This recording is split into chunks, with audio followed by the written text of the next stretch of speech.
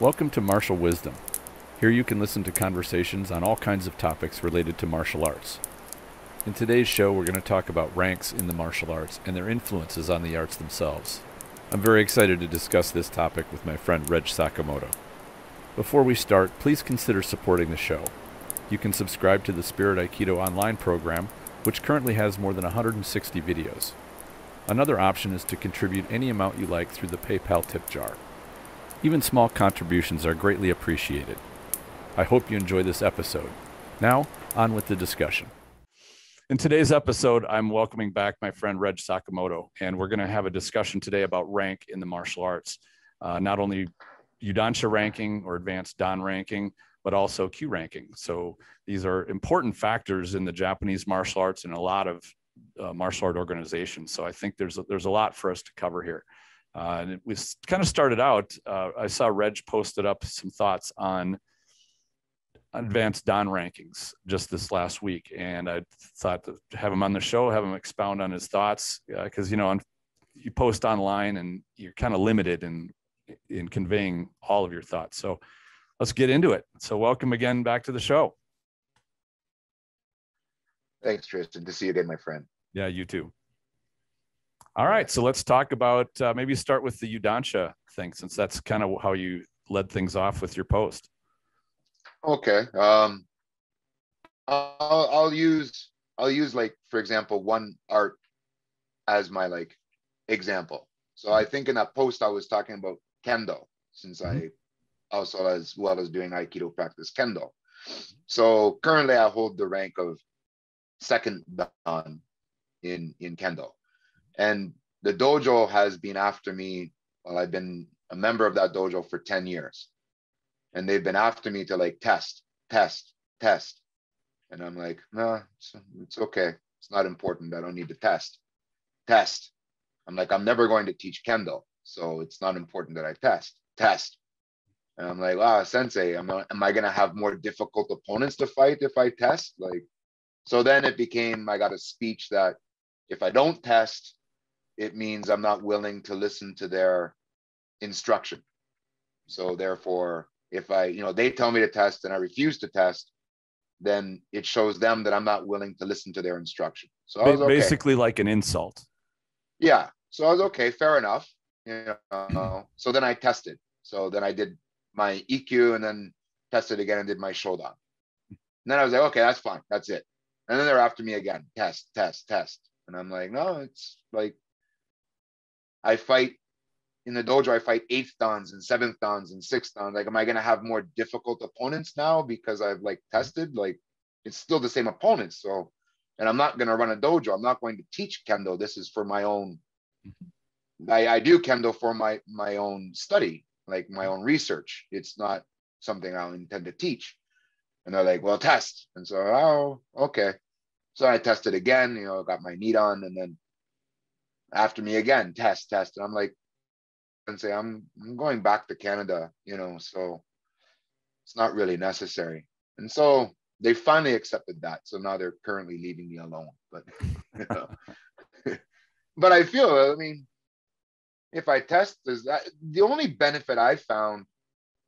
So, for example, currently in Yoshinkan Aikido, I hold the rank of 6th Dan. When I did my 4th Dan test in Canada with my teacher, Kimeda Sensei, I prepared a year and a half for that test. I had my partners who I knew were going for the same test. So we would practice half an hour before every class and for an hour after every class. So the focus for the test was good.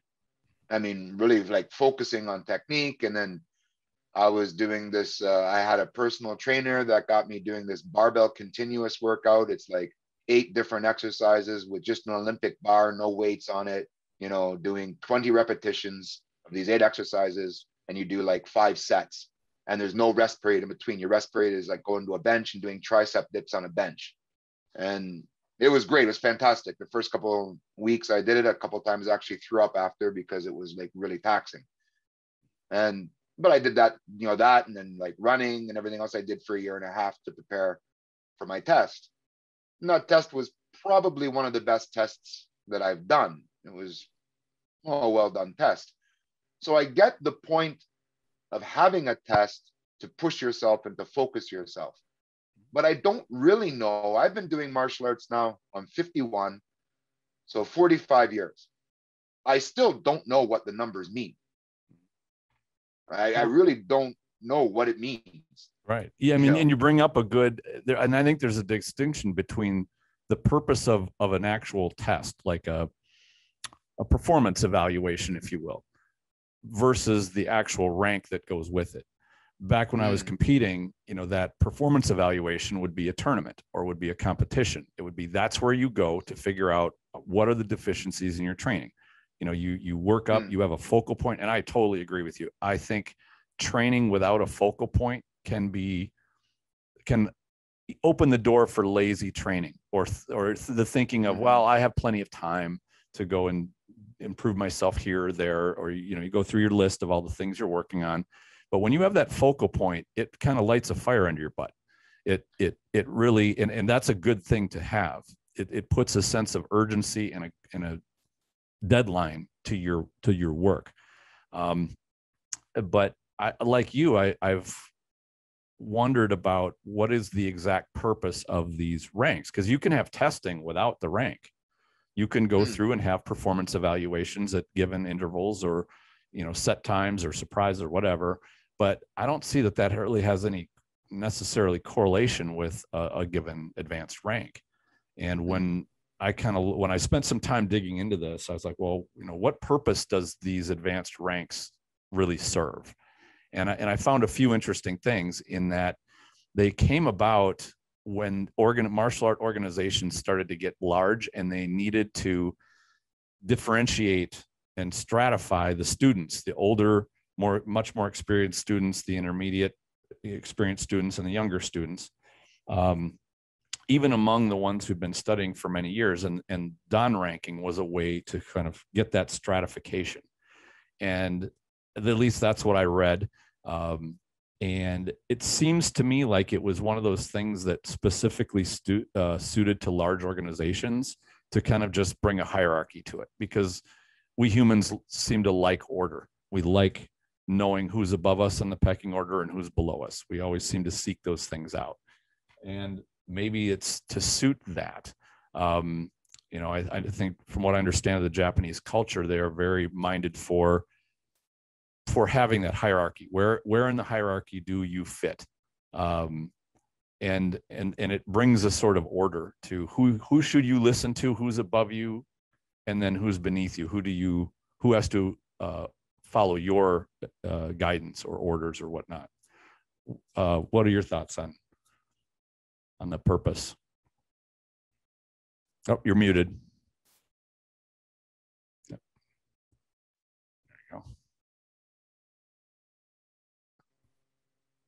Am I okay now? Yep, there we are. Okay. Yeah, kind of, there was a little bit of a bad connection, so we're having some when you were talking issues on both sides, I think. Yeah, I think weather definitely plays a factor. You said snowing there, and here it's overcast because it's going to rain later. Okay. Yeah, I think it plays a bit. But when I caught the tail end of what you said, so about knowing where you sit in the order in the dojo, or knowing like who you need to listen to or who you don't need to listen to. I used to train in Toronto when I trained in my Aikido dojo there. There was a guy named Ozzy. And Ozzy was a member of the Toronto ETF, which is the Emergency Task Force. So it was SWAT. So a really, really, really switched on individual. I mean, this guy was so fit, it was ridiculous. Sometimes after class, because he also did BJJ, and I used to do judo. So we would do some ground grappling after class just to play around, just for fun. And, you know, you put a hand on his leg to pass his guard, and you could not only feel the muscle heads, but you could feel every striation of the muscle like through his gi pants.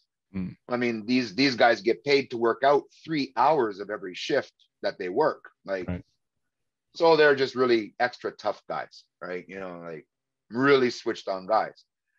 No one needed, he obviously he was a black belt, but well, obviously he was a black belt, but he didn't need a belt, and he didn't need like to know where he sat in his presence alone. And if you watched him train with anybody, or I remember blocking one of his like Shomanuchi strikes, and it actually busted two bones in my hand. Bad strike, bad block on my part for sure, but nonetheless, I'm not exactly a delicate individual, and didn't need the belt, and didn't need any number before the belt to know that you should listen to him, or to know that it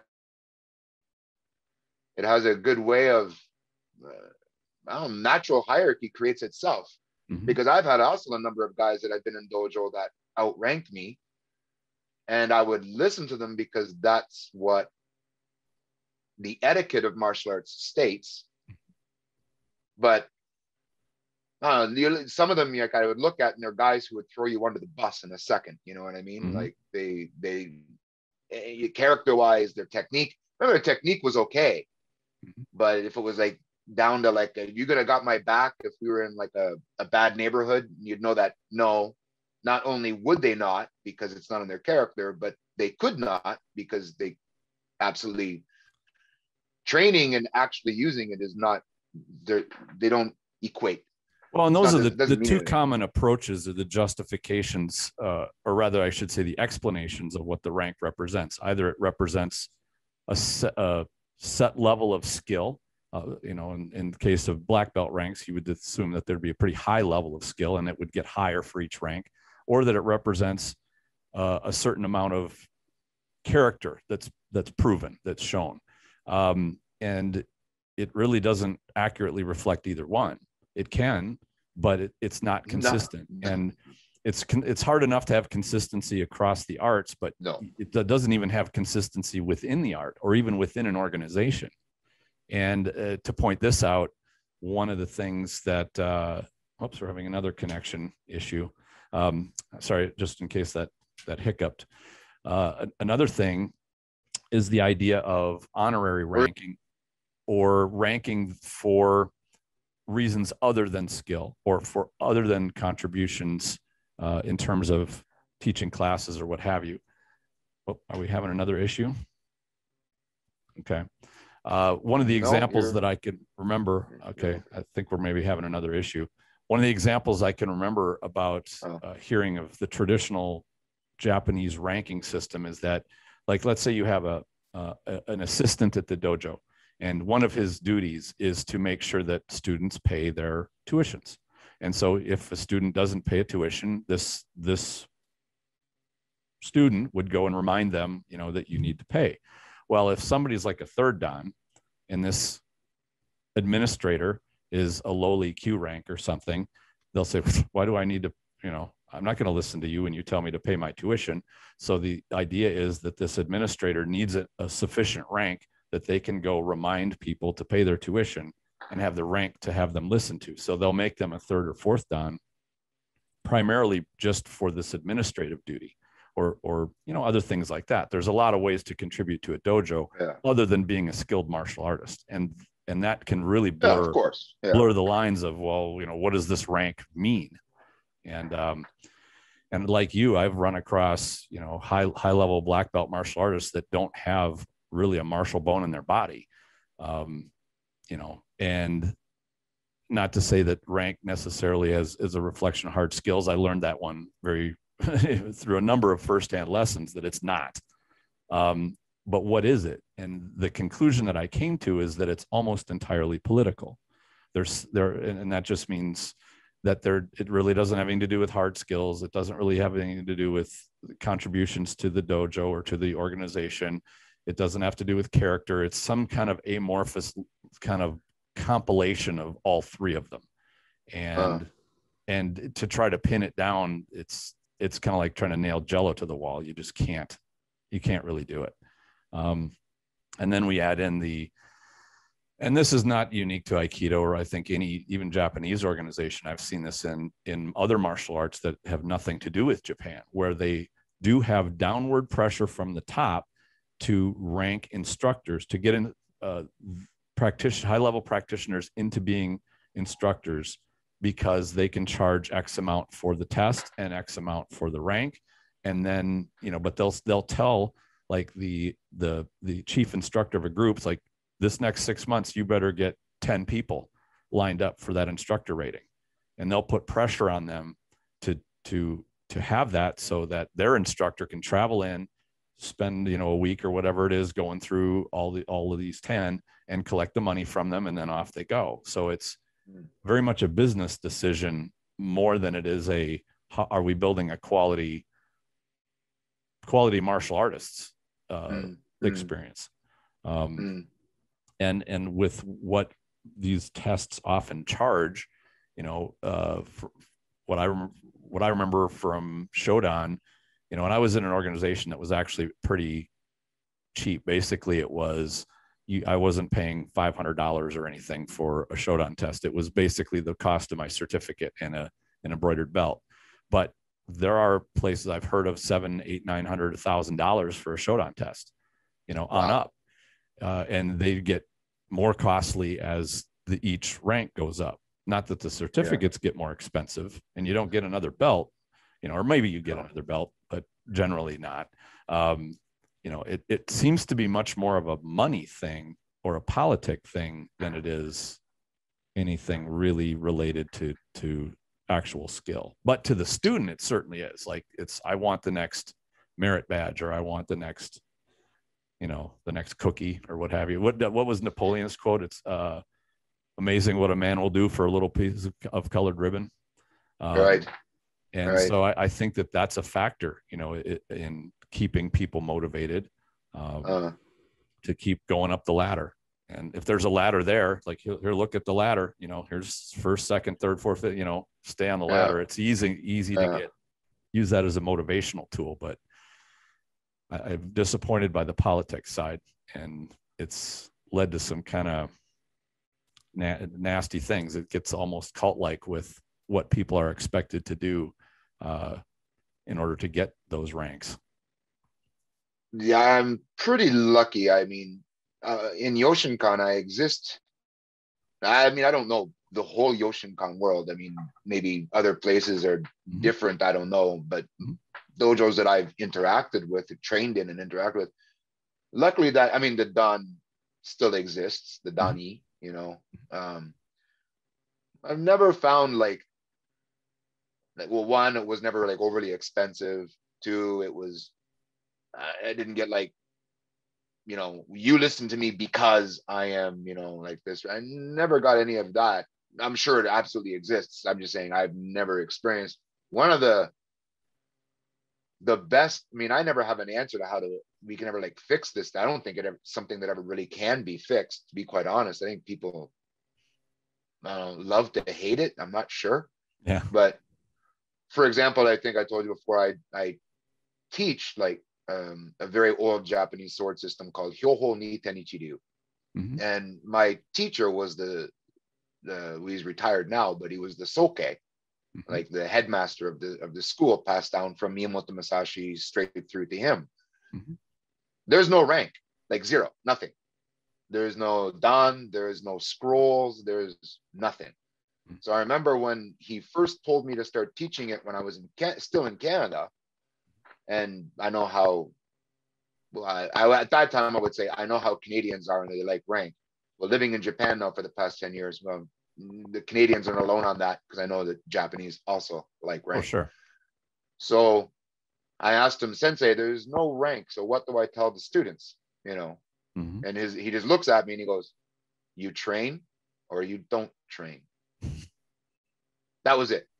That's simple clarity with that. That's for sure. Absolutely, 100%. You train or you don't train. That's it.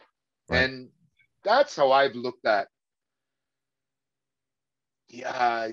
Okay. So I think when that post I talked about, because I was watching this phenomenon in this Kendo dojo and comparing it with Aikido, for example, this guy in my dojo just got his 7th dan, which I don't know if anybody maybe not familiar with, but in Kendo, even when you go for an 8th dan, you test for it. And the pass rate in Japan is 1%. Yeah, only tiny. 1% of the people going for 8th degree black belt actually pass. Not sure what the percentage rate is for 7th dan.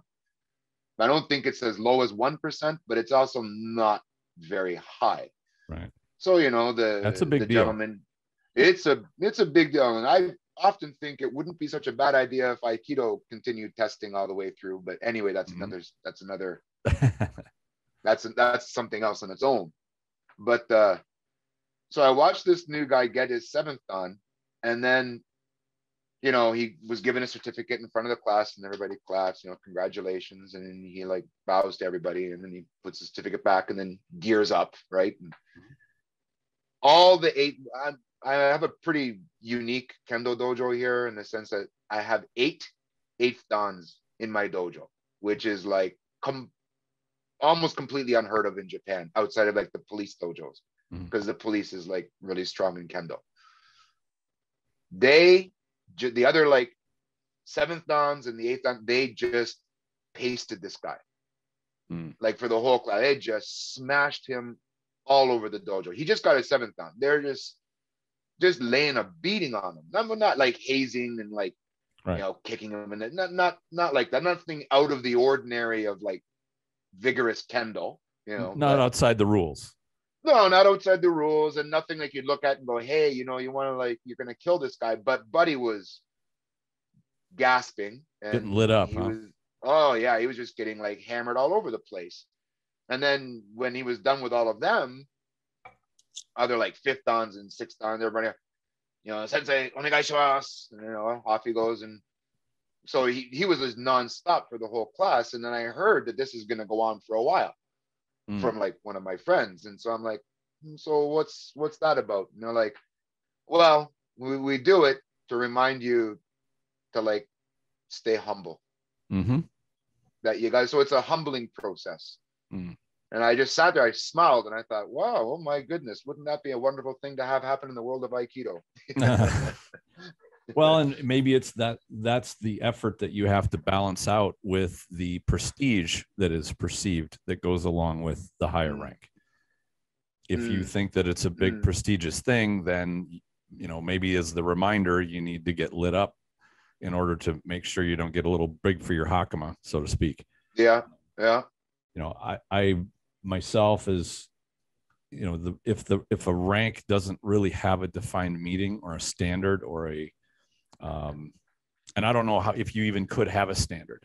I mean, how would you take somebody who is, say, 60 years old and has been training, like what their test would look like, even if it's just a shodan? I shouldn't say just a shodan, because that's a very important milestone. In fact, I think it's probably one of the most valid ones in the martial arts, versus a 24-year-old athlete, what they're going to be expected to do to perform and show that they have earned a shodan rank or that level.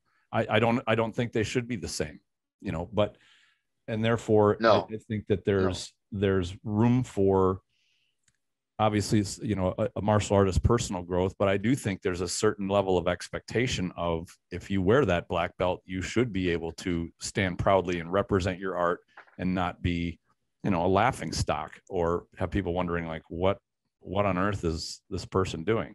But, you know, you get somebody who's elderly, they have physical limitations, maybe they're handicapped or some other thing that shouldn't preclude them from being able to improve themselves. And, you know, I think even having the expectation that rank is something that you have to be able to do. I mean, you don't want to have somebody say, I'm not going to train martial arts because, let's say, I am so physically incapable that I will never be able to get to be a black belt, so I'm not even going to bother training. Like, that person should not be discouraged from training. And that's where I think that the rank model tends to be a negative influence on martial arts. And aside from the politics of the advanced ranks and all the other stuff that goes with it, the shenanigans of charging money and that sort of deal, but just the expectation that, you know, I think everybody can gain personal growth, a great deal of it, from martial art training. And if they think, well, I'll never be a black belt either because I'm not talented enough, or I'm not capable enough, or I'm too old, or whatever, that's kind of bad news. It's a bad start. It's a non-starter, really. Mm-hmm. Um, I've always viewed personally any of the ranks that I have, I've always viewed it as something very personal between me and my teacher. that's a So great way to put it. they felt that this is where I should be. That's been always my viewpoint on it. Mm-hmm. I don't have any issue. People do whatever they do, Mm-hmm. you know, people who get certificates and frame them and hang them up and this, that's cool. Like, but for me, it's always been such a personal thing that they're over in a box, not like crumpled up, and like I don't disrespect them, like, but I just keep them over there as, because for me it's so personal that what do I need to like display it for others, because what it represents, the frustrations, the yelling, the sometimes being reprimanded, sometimes being physically, all of that to me, it like represents that relationship I have with my teacher, and it's something really, really, really special. And yeah, so I kind of, it's sometimes the only way I can kind of justify it to myself, to Okay. bother to even be a part of, to be a part of it. I don't mean to be a part of martial arts or to have the relationship with the teachers that I have, but to bother to even buy into like bother ranking up or grading up. Mm-hmm. I mean, it's almost like a catch 20. Mm-hmm. If I don't rank up, you know, I won't, I can't rank my students up, and I don't teach I don't teach anything as my job. It's not my job. Um, I have a full time gig, and martial arts is just I teach on the side. To be honest, I would like to teach full time, only because I'm really selfish and just want to spend all of my time training. That's it. And it's not really about I have some gift to give the world, because first of all, well, I don't really know anything. Second of all, I'm not very good. So I just want to train. That's all I want to do. And I'm just a Budo bum, right? So Udo bum. I love that. that's why I want to teach. That's why I want to teach full time. But in doing so, well, I know people are going to join that don't have the same mindset that I do. And that cookie, as you call it, or Mm-hmm. I like that, by the way, I'm going to steal that. That Yeah. cookie is really important to them. Mm-hmm. And if I can keep them in the dojo and keep them training, and if that cookie is that important to them, okay, if you earn it, whatever that means, then you can go for it. It's a catch 20, because I don't know how to like drop it and Right. still, I don't know, be able to. I mean, I think somebody like yourself, and I don't know if you know like Aikido Sangenkai, so Mr. Christopher Lee, Mm-hmm. he wrote a really fantastic article on there's something rank in the Right. martial arts, and then Yep. I saying recall how reading. two or three times, I think in that article, he stated that he tried leaving the like dumping the system, Mm-hmm. but then unfortunately getting pulled back into it, and Sure. mostly it sounds like mostly because of students. Mm. So I think there are people, no, I know there are people who don't care and will just train anyway, Mm-hmm. you know. Um, for example, my teacher in Canada, Kimeda Sensei, so in Aikido, Yoshinkan. Mm-hmm. So he's ninth dan, but he brought Yoshinkan Aikido to Canada. He is the father of Yoshinkan in Canada. He brought it. It didn't exist before him until he brought it there. He said when he wasn't going to test, so he had his fifth dan and he came to Canada, and then I don't know how long, sixth and then seventh dan for whatever reason, I don't know. But then he talked about they wanted to give him his eighth dan and he didn't want it. And he kept refusing it. And then finally, Shioda Gozo Sensei himself called him on the phone and yelled at him and said, "Why are you refusing my rank?"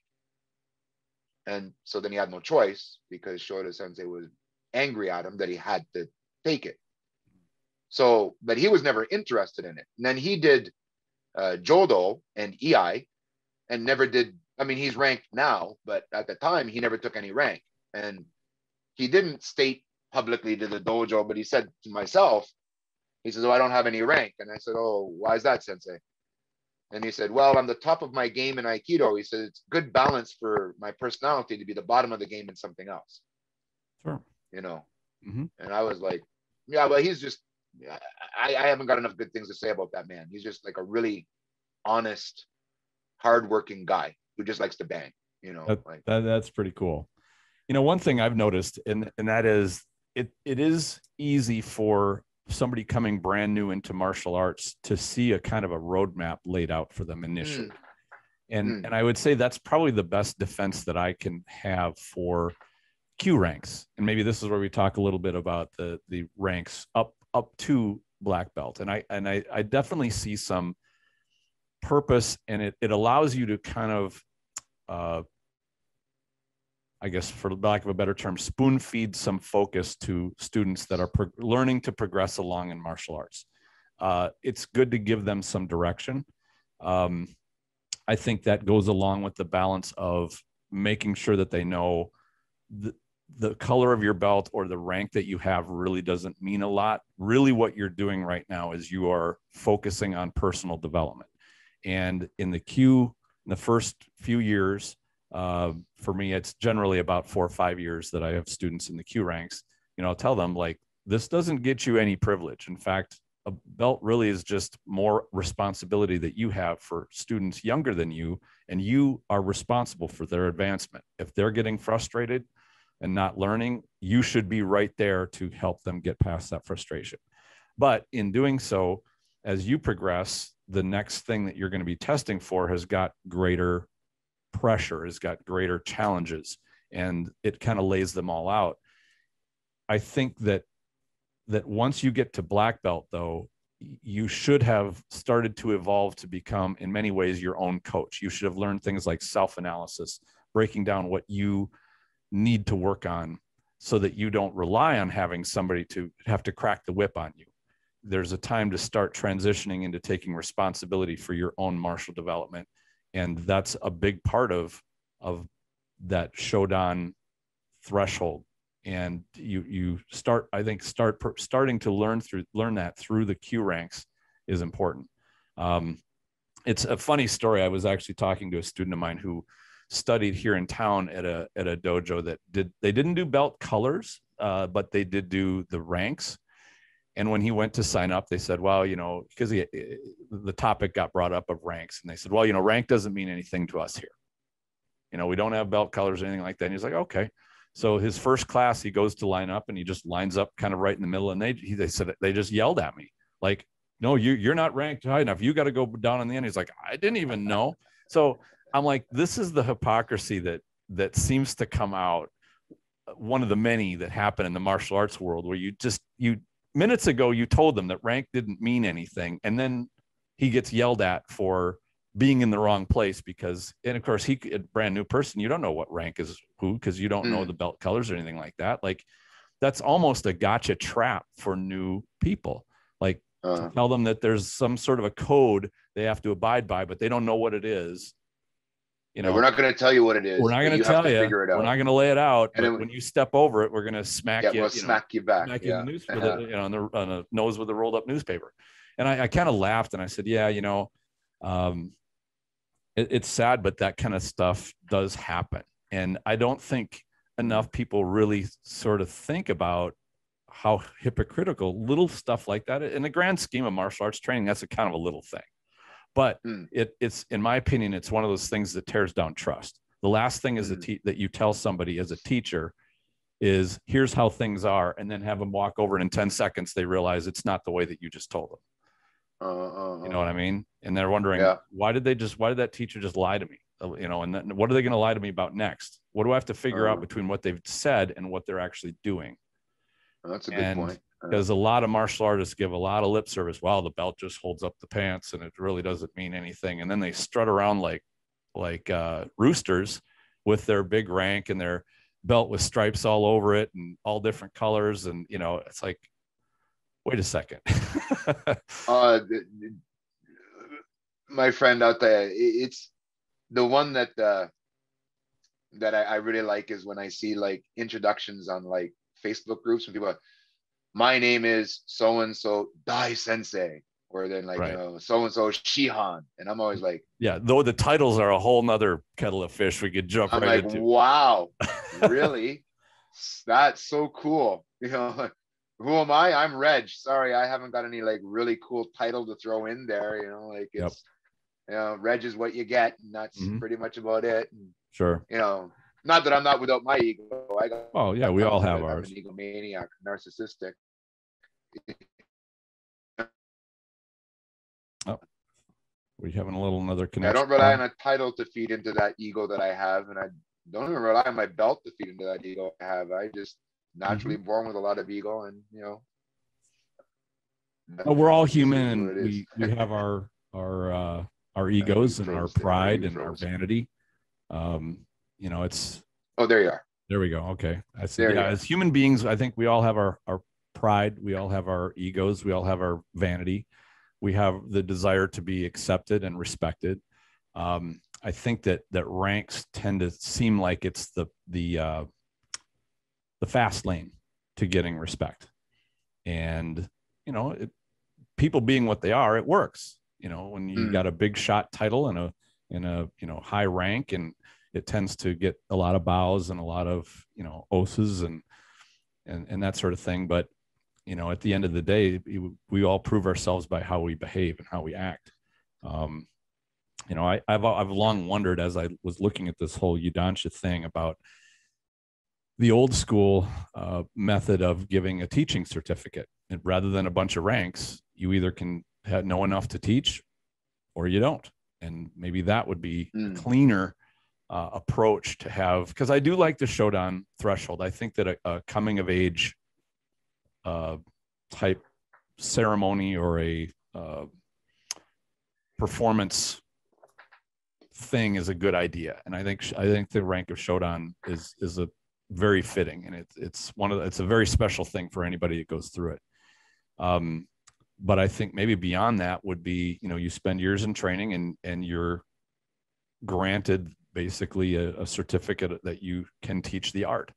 I'm not sure how much exchanging one system of formalities for another one would be fitting. Like what would replace a Dan system? I don't even know if it would need replacement. I even question whether it needs to be there at all. I mean, what benefit does it provide?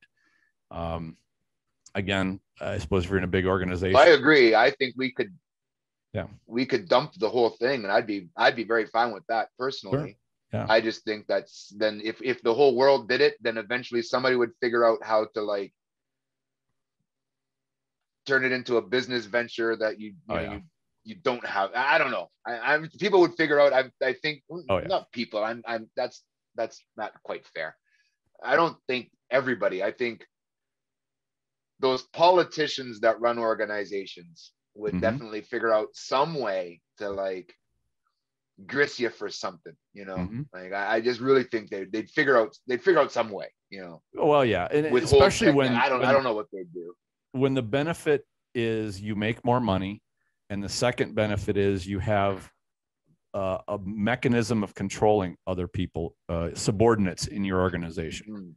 And that's that at the bottom line is going to be, if you're running an organization, you got to control these people somehow.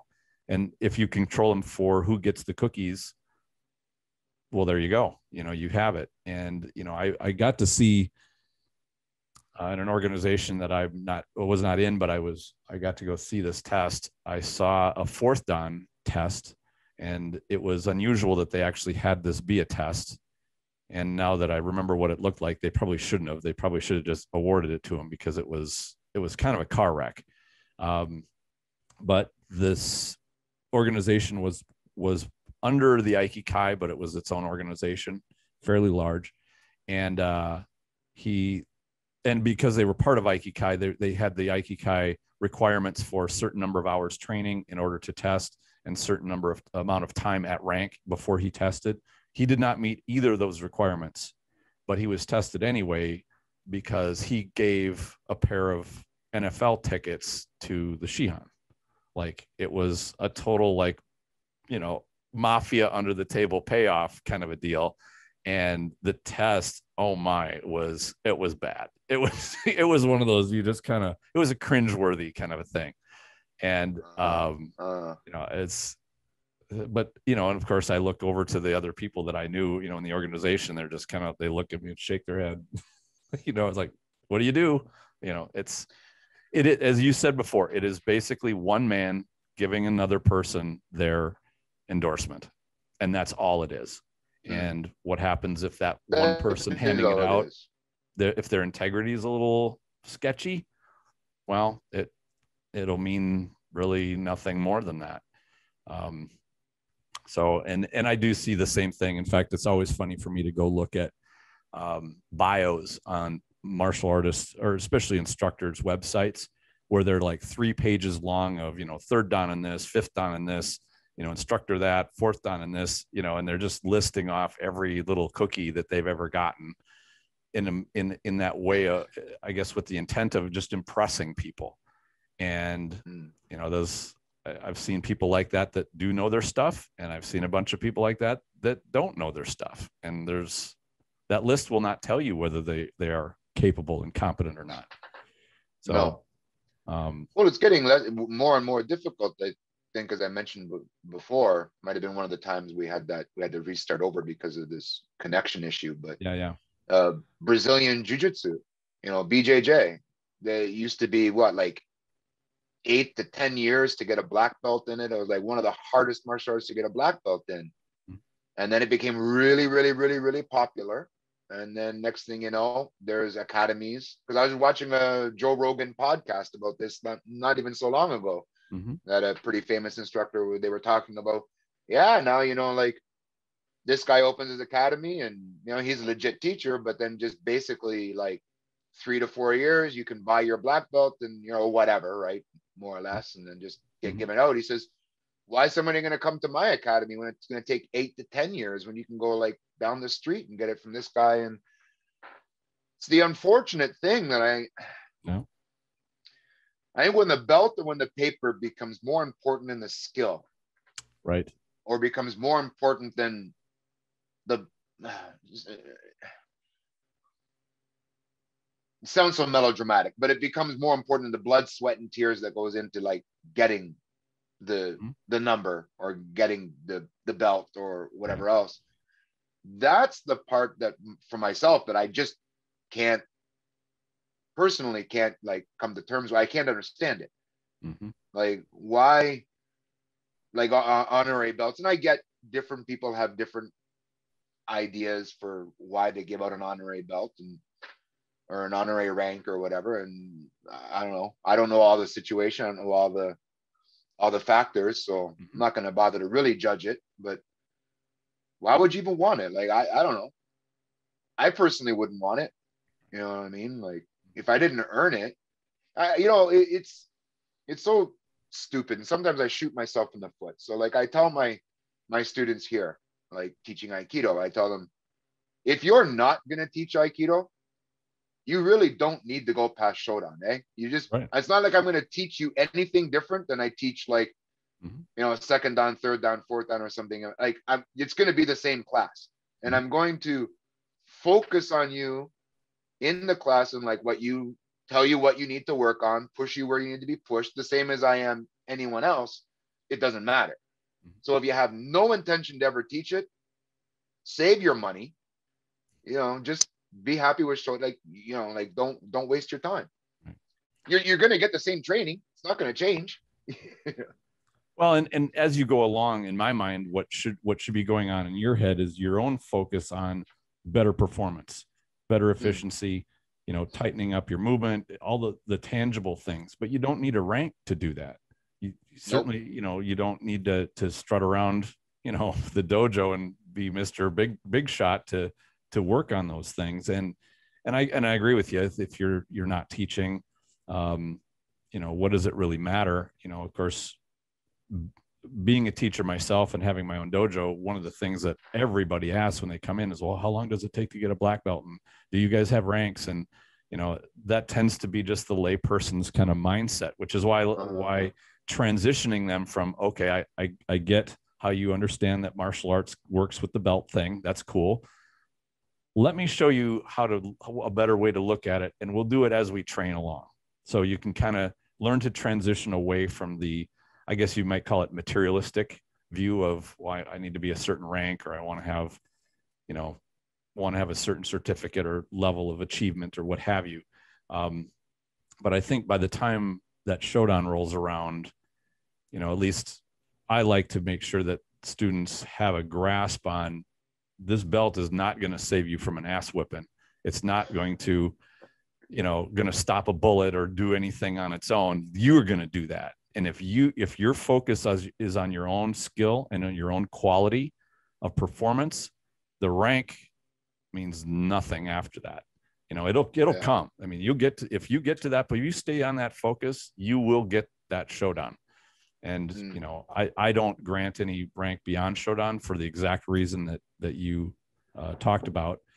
But also I had to tell my students when I was contemplating how to handle this is say, well, the other practical thing is if you are a Nidan, Sandan, Yodan, whatever, you go to another dojo or another organization, they're not going to honor it.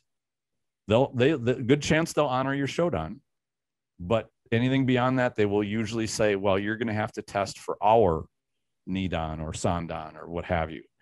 But so I'm like, so what practical use is having a beyond Shodan rank? And fortunately, the very first student that I had to go over this with had the perfect attitude. It's like, I don't care at all about rank. I just want to build my own personal skill. Like that is the perfect attitude. So we never had an issue with it. It's just so easy. In my opinion, it's destructive. The advanced Dan rank thing is because it distracts you. It actually takes you off the track of focusing on your own development. Especially when they remove the actual hard test, the performance evaluation aspect of it. And in fact, I wanted to do the reverse and have, all right, let's do periodic performance evaluations. There's no rank attached to them. We're just going to say, all right, now it's going to be like a go time kind of thing. So to me, that would be a more practical thing, that it would not attach the pride and the ego, but it would certainly focus you on your own performance and your own training and development, especially spotting the deficiencies. Because that's what I really liked about competing is it was no BS feedback about is your training good? Is it got some gaps? And if so, where are the gaps? And that gives you a list of what you take back into the dojo and you train up so that the next time you go compete, you won't have that problem again. So, and I liked how you posted or so about your spear sparring. And I'm like, I love the spear work stuff, especially when you go live, because it teaches you so much that katas and forms don't. Like it's that chance to put it all together. Not to jump tracks on the topic. Sorry. No, it's no problem. That is a cool part about Hosoin, and there's a couple other spear schools here in Japan, like Owari Kandyu and stuff, that also do it. Is that they have the concept that when you've learned all of the kata, that you then need to pressure test it. Right. That you then need to know that the person that's coming in is not going to attack where the kata tells you they're going to attack. They're going to deal with it. And the densho, so the writings from the school that had existed for over 400 years, from the very beginning, have had that as part of the school, right? That they drew diagrams of how to make protective equipment and protective spears, and then state you must test this stuff consistently. You've got to polish it. Do they have rank in that organization? Yes, they do. No belts, nothing on the outside that would I think the difference is, so they call Shokyu, Chukyu, Jokyu. So beginner Q, middle Q, and upper Q. And then after that, it's Mokoroku, then Menkyo, then Menkyo Kaiden. So Menkyo Kaiden means you've learned everything. And Mokoroku just means you're catalog. So they actually don't count it in that school that you're actually part of the school until you're Mokoroku. Then you're actually considered a member of the Ryu, the school. So before that, you wear this nafuda, so like a name tag on your dogi, so that the teachers can learn your name. And then once you pass Mokuroku, you take the name tag off because now they actually know your name. And incidentally, that's when you can start doing the free sparring and stuff, because you've learned at that point, you've learned all of the school. You've learned all the physical kata. So then it's just a matter of working on it, refining it, putting everything getting better together. at it. Yeah. Sure. Yeah. And so I like that, you know. Yeah, I don't know. I hate the system. Yeah, you know, I think there's so much negative that it brings. Trying to balance it with what is the benefit that it brings. To me, those scales are really tipped the wrong way. There's too much distraction in politics, and I guess, for lack of a better word, corruption that comes along with it. For what tangible benefit? I don't, maybe a little bit, but certainly not enough to warrant kind of what goes with it. I'll tell you, my friend, the funny thing is, here in Japan, they are so rank conscious, right? They really rank conscious. And so they will like find out, oh, you do martial arts? Yes. Oh, what do you study? So then you tell them. Generally, they don't even know what it is. If it's not like judo, kendo, or karate, they pretty much don't know what it is. And that's the Japanese, right? And so then you're like, oh, I do this. And then the very next thing in the world, what rank are you? So then I'll usually blink at them for a while, like, okay, why does that matter? But then I'll say, okay, I'm like this rank. Oh, you must be good. And I will honestly look at them and say, what made you think that? Oh, because you have this rank. Yeah, that doesn't mean anything. It's a receipt. It means I paid for it. Right. And now, mind you, that's just my cheeky answer to people on the street. Because as I told you, I believe it's a representation of a relationship with my teachers. Right. And so but what that means between what you're me and them. saying, I mean, it's similar to here in the States, where people attach a certain value because they don't know any better, and they think, oh, black belt is that you must be good, you know. Oh, yeah, you've got a black belt, you know. I hear that all the time. And you know, you can say, well, yeah, it could, you know, but how do you explain standard? You know, when you go to some sleazy dive and you ask for hamburger, it's a lot different than a, you know, premier steak joint serving a hamburger. Like this is almost unrecognizable one to the other, right? Even though they have the same name. So and I don't, like I said, I don't think there is a solution to standardize the quality of a Shodan or a Nidan or San or anything like that, even within one art or one organization.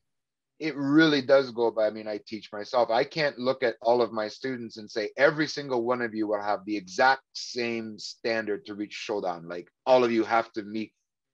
I've got one lady who's 57 years old, and I think she maybe tops out at like 4'7", you know. And then I've got some other guy that's like 22 years old and probably tops out around 6 foot, and he's pretty fit. And so it's like, would I expect that both of these people would have exactly the same standard? And this is where I think it becomes a personal thing between you and the teacher, because I could justify giving that lady her Shodan and giving that guy his Shodan. Started to where you are now, you have reached what I think for you is your Shodan. You know what I mean? Sure. And for that guy, that's his Shodan. To say it sounds contrived, but I think if you say it's, you know, the Shodan, no, I think there's like your Shodan and your Shodan, and it might not necessarily be the same Shodan, but you both equally earned it. Right. I agree with you. And I think, having thought through that very scenario, because I've been faced with it, it's one thing, because I do believe that the Shodan that I would grant would be a very personal between me and the student, and it has been. But there is a balance between the skills and the development, and then the character. If I really think that somebody would not be able to, with good judgment and character, wield the martial ability that I'm teaching them, they wouldn't make it to Shodan anyway. They wouldn't be my student. If I have that kind of concern about character, they would not make it that way. However, I've run into people with sterling character that have no physical ability. And to me, that would be my job of, I don't need to work on your character as much as I need to give you the physical ability so that, you know, you'll have a chance to survive if you need it, if you're faced with violence. But I've never tried to say, well, you know, what percentage would I put on my Shodans of surviving violence? They have to be like 80% chance of surviving a real world attack. Like, how would you couldn't even put a number like that out? No, you know, but to say, it's all not right, quantifiable. Yeah, it's totally unquantifiable, totally subjective. But to say, I've given you the solid skills, and we've proven through our training that you can do this, you can handle, you know, people deftly or at least well. You've got a good chance. You know, you're well-rounded. You can, you know, handle a bunch of different types of challenges because we do that.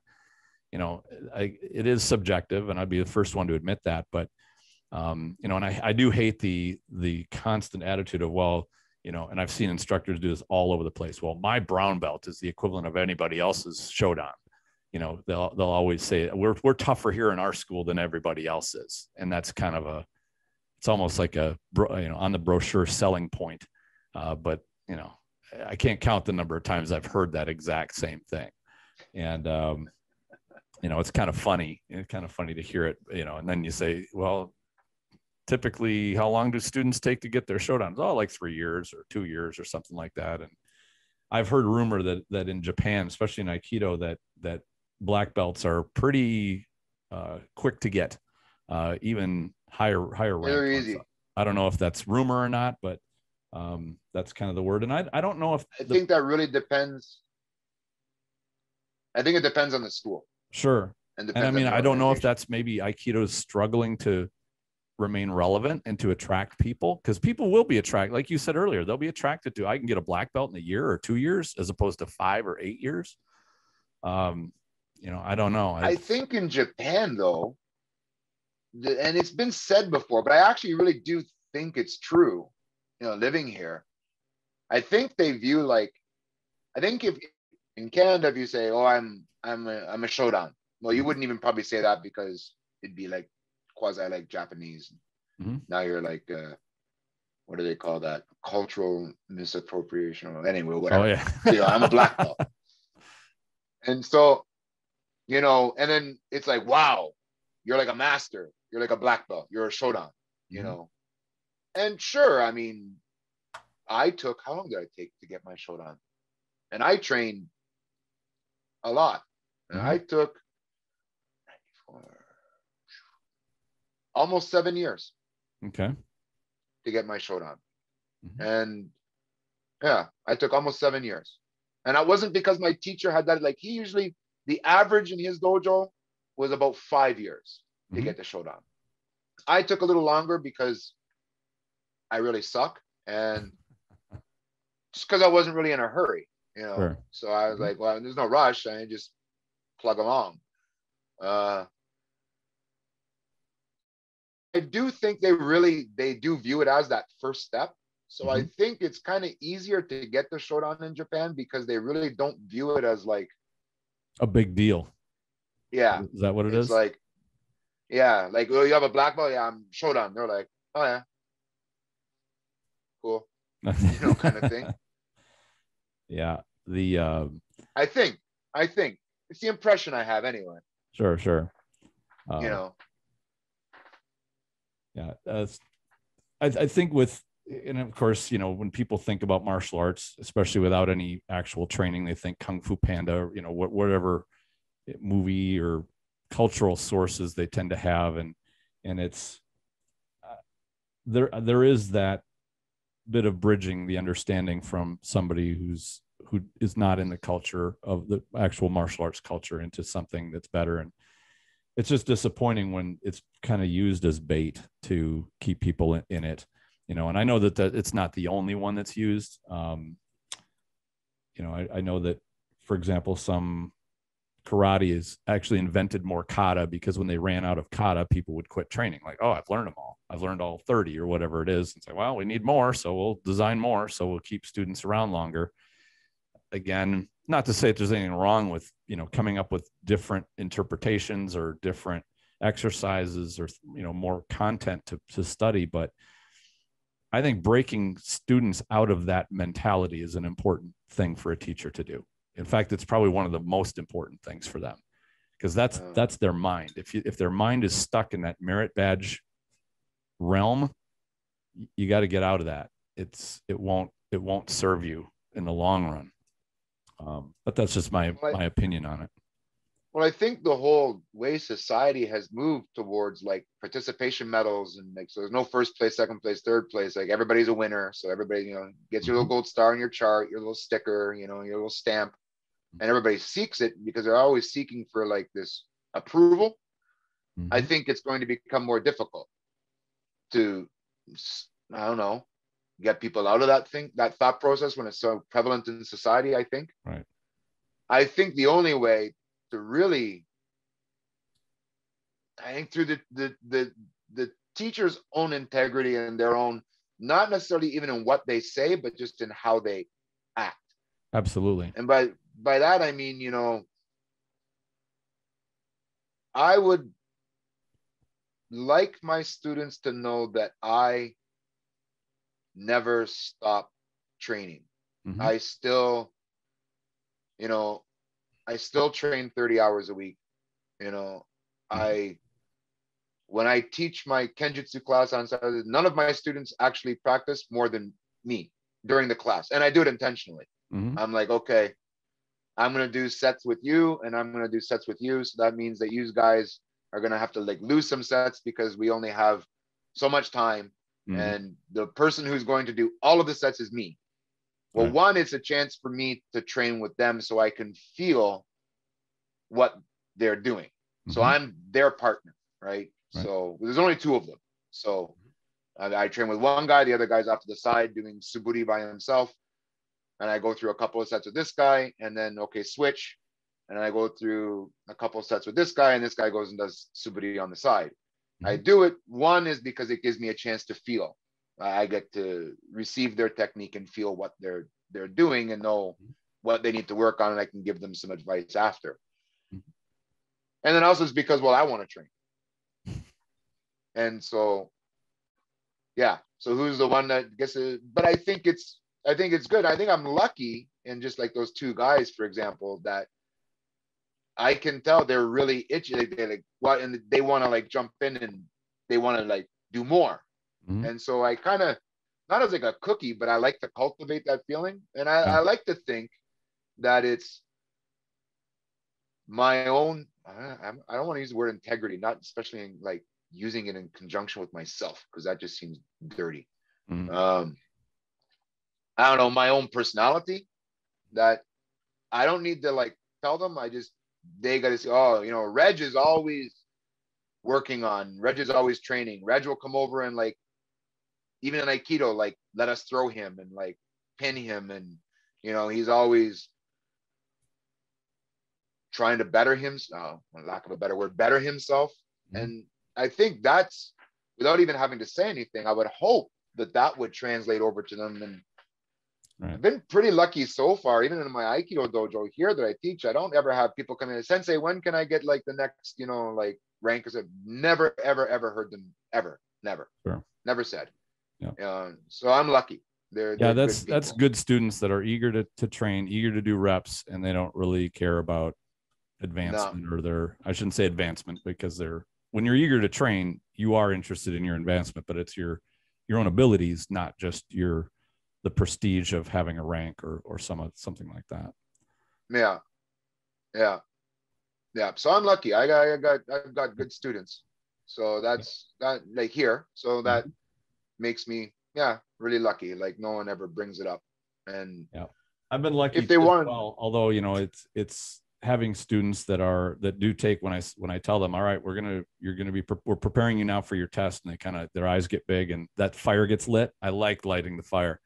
But they don't obsess about it. And I will tell them, like, this is a chance for you to feel what it's like to perform when there's pressure, when there's stress, and having your fellow students sit around, watch you, and your instructor sit and watch you when they call on you to perform. That is, I'll usually tell them, like, this is where you learn how your body and your mind and your Aikido change from when you're relaxed and you're just doing this in class versus when it matters. And this is going to be, just a little sample of the stress that you're probably going to be under if you ever had to use this. Because that fear is going to bring that heightened anxiety and I will always tell my students, like, this isn't for you getting your rank as much as it is for you learning how you work, learning how all that stuff goes. So that was one of the things that my teacher, Kameda Sensei in Canada, said about Aikido that he said, we don't have shiai, so we don't have competition in Aikido. So testing and demonstrations. Those are the times that you use what you would do to prepare for a shiai and the stress that you would feel in a shiai, testing and embu. That's the same thing that we use here. Now, I think that pressure is important. Shiai, but yeah, there's a certain level of stress inoculation that you have to go through so that you don't crumble under fear or intimidation or under that real life stress. But absolutely, how it relates to rank, that doesn't really, especially the Udansha rank stuff. But yeah, I suppose we could go on. No, looks like we're having some more connection issues here, but yeah, a little bit. Was there anything you wanted to add on? I figured we'd wrap up and I'll give you the last word on it. Oh, okay.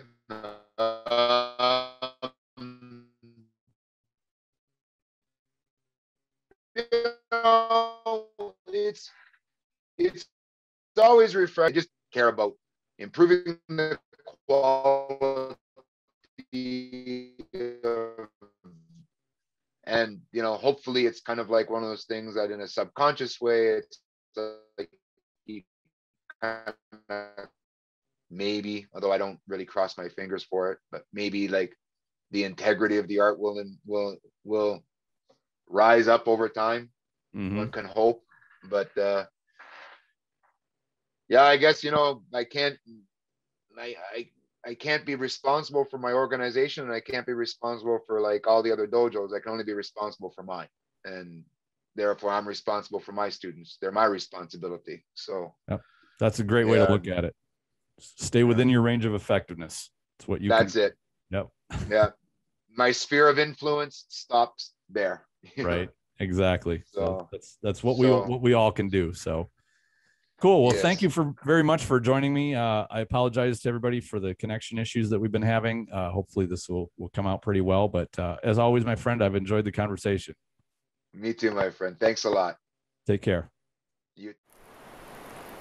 Thank you very much for listening, and I hope you enjoyed this discussion. Stay tuned for more episodes. I've got some great stuff on the way very soon. In the meantime, enjoy your training.